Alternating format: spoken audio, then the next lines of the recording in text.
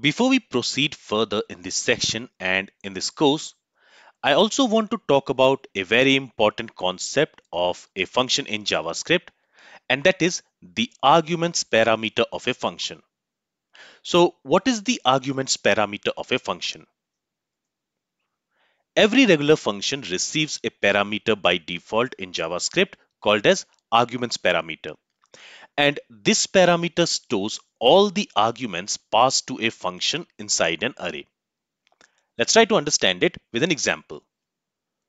For that, here I have created a simple function called addition, which is taking two parameters, x and y. Now, when we will call this function, we need to pass the value for x and y for this function. So let's pass 10 and 20. Now, what this addition function is going to do? It is going to add the sum of x and y, basically the value which we are passing for this x and y parameter, and it is going to return it. So here if I go ahead and if I log the value returned by the addition function, if I save the changes, it has logged 30. So the sum of 10 and 20 will be 30. So it is working as expected.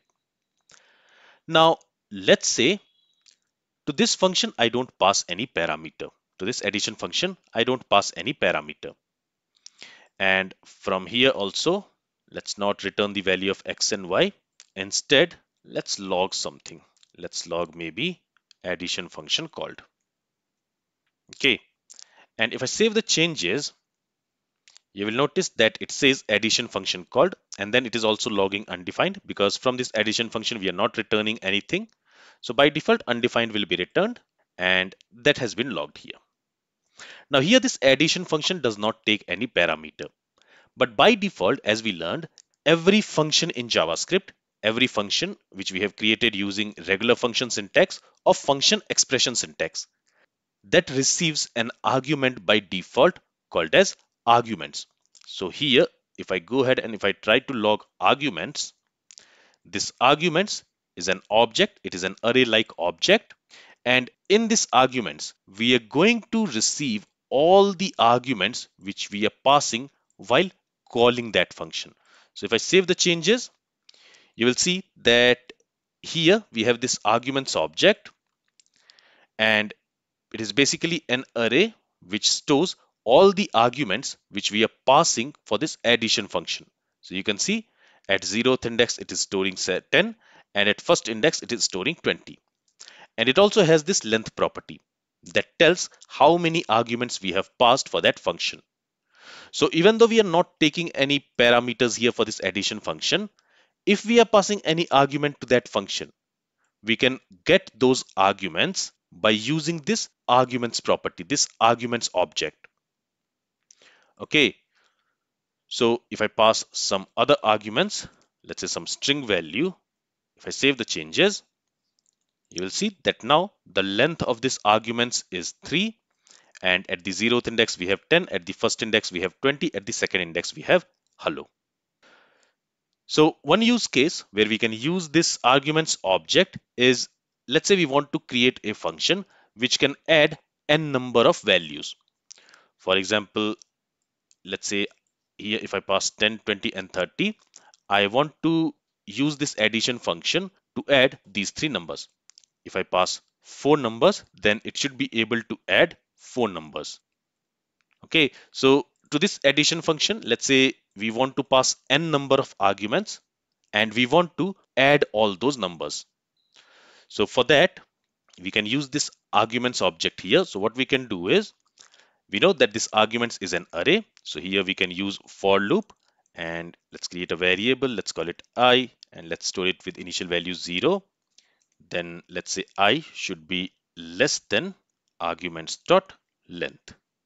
And then we are going to increment the value of I. So basically what we want is we want to loop over this arguments array, and here let's create a variable.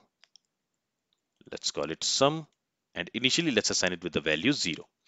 And now we are looping over that arguments array which we receive by default for each function. And there what we are going to do is we are going to say sum plus equals arguments of I. So when the value of I is 0 for this first call, This arguments of I will be 10, sum is 0, so sum equals sum plus 10. It will be 10. For the second iteration, when the value of I will be 1, the arguments of I will be 20 and the current value of sum is 10. So again we are saying sum equals sum plus 20. So 10 plus 20 will be 30. So the current value of sum is 30. For the third iteration, when the I will be 2, arguments of 2 will return 30 and the current value of sum is 30. So sum plus equals arguments of I will be 30 plus 30 equals 60. So if I save the changes, here we also need to return the value of sum. So let's say return sum. If I save the changes now, so for the first call, the sum of 10, 20 and 30 is 60. And for the second call, the sum of 10, 20, 30 and 40 is 100. So this is one use case where when we want to handle n number of arguments for a given function, we can use this arguments object. Okay, so I just wanted to talk about this arguments object because it is something which might be useful in some use cases. For example, just now we talked about one use case where we want to use a function to add n number of numbers. Now, one very important point to remember here is that this arguments object you will get only for regular functions or function expression. So for example, if I create a variable, let's call it addition, and here we are going to create this addition function using function expression syntax. Let's save the changes and everything should still be working. So in case of function expression also, we get this arguments object. But if I use arrow function, for the arrow function, we don't get arguments object. So in arrow function, we cannot use arguments object because this arrow function does not get arguments object. If I save the changes now, you will see that we have an error and it says arguments is not defined. So inside this arrow function, when we are trying to use arguments, there we are getting this error because the arrow function does not get arguments object. Only the regular function and function expression gets the argument object. And this is all I wanted to cover in this lecture. I briefly wanted to talk about this arguments object, and I wanted to also mention that this arguments object is only available for function expression and regular function syntax. It is not available for arrow function syntax. This is all from this lecture. If you have any questions, then feel free to ask it. Thank you for listening and have a great day.